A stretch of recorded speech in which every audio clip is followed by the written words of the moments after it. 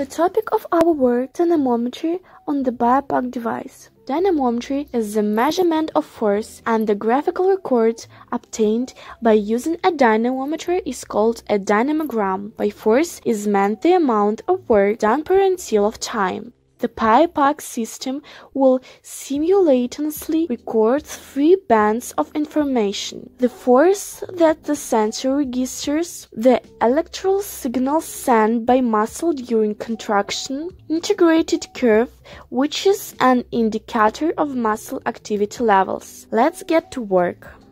You need to turn on the computer and enter the password. Then you need to open the program BIOPAC Student Lab. Before starting work, you must select the lesson Electromyography to enter the file name. Before you can do the calibration, you need to stick the electrodes and connect the wires on the dominant hand. We connect the electrodes as follows. The upper part of the forearm is white electrode, the inner part of the wrist closer to the thumb is a red electrode, on the wrist is a black electrode. Starting calibration. Wait about 2 seconds, then squeeze hands dynamometer as hard as possible. Then realize and relax your hands. At the end of the 8 seconds calibration recording process, the screen should be similar to the following picture. After calibration, we'll start recording the data. To do this, we need to register 2 segments for each forearm. Segment 1 registers replenishment of motor units. Segment 2 registers fatigue. Starting with the segment number 1. Based on the maximum compression force, during calibration, the program determines the optimal display grid and the force gain. The display grid is set as follows. Next, click the record button and proceed the data registration. Repeat the squeeze, relax, wait, cycle until you reach the maximum compression force. Next, click the suspend button. If everything was done correctly, your data should look like a drawing.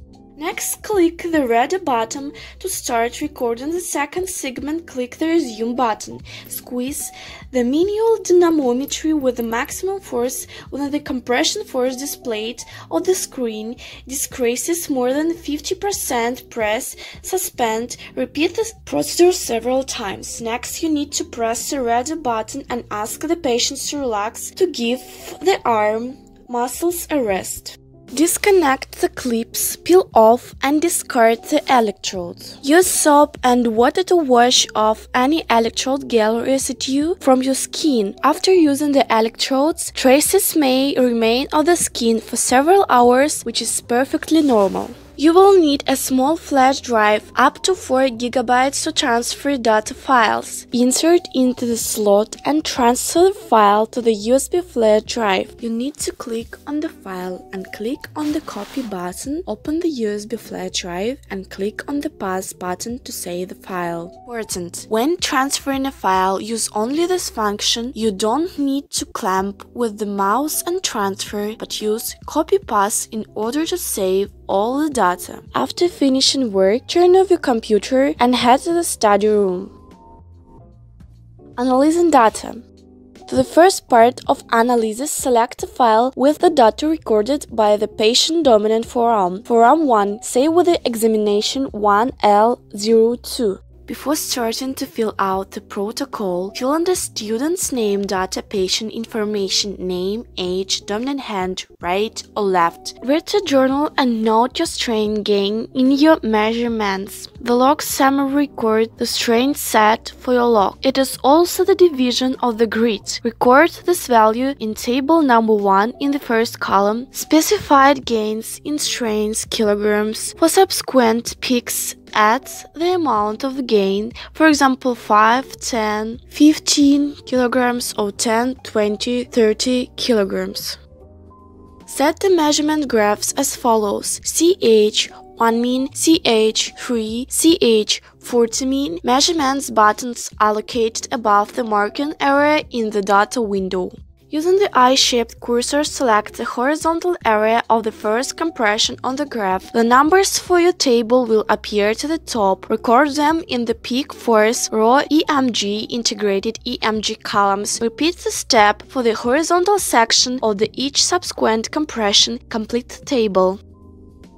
Go to the second segment of the recording. The second registration segment starts after the first marker and reflects continuous compression with the maximum force. Set the measurements button as follows: CH 1 value, CH 40 delta T. Magnitude displays the magnitude of the EMG signal amplitude at the moment highlighted with the eye-shaped cursor. Delta T reflects the time accent of the selected segment, difference in time between the extreme point of the selected area. Using the eye-shaped cursor, select the point with the maximum compression force immediately following the start of segment 2. The selected point should reflect the maximum compression force at the beginning of the segment 2. Calculate 50% of the maximum compression force. Use the eye cursor to find point with a squeeze force of 50% of maximum and leave the cursor at the point. Pick a point by eye that corresponds a squeeze force of approximately 50% of maximum.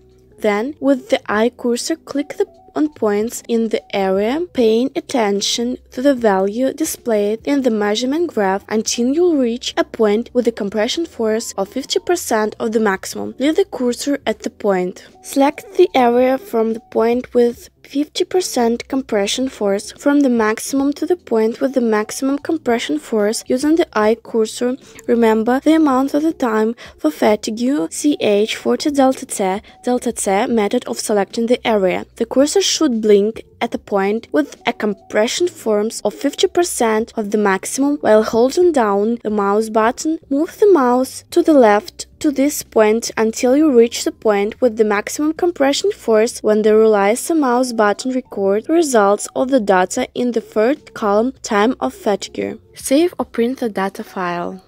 Repeat the entry analysis of the data for the second forum in the same sequence and fill in the rest of the table. Complete protocol and hand it over to the teacher. As a result, the table should look like this. Do everything sequentially and you will succeed. After filling out the table, you need to answer the questions and draw a conclusion. Good luck!